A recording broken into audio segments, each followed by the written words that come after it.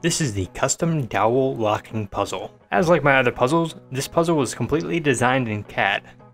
3D printing all the files took over 24 hours, but it was well worth the wait. If you'd like to print a copy for yourself, we have all the files in the description. Also linked in the description is the instructables on how to put it all together.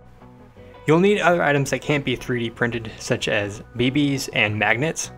The dimensions for the BBs are mentioned in the instructable, and the magnets are linked in the instructable as well. Without further ado, here is the puzzle. Overall, it came out really nice. The only tricky part was getting the magnet depth right so that it would lock and unlock properly.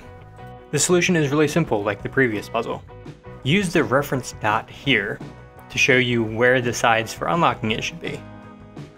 Give it a good slap against those two sides and you should hear it unlock.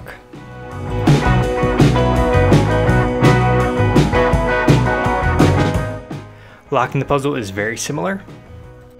That same reference dot will be used so that you can find the sides for locking it. When you found it, whack against those two sides and it should be locked. That's about it for this puzzle.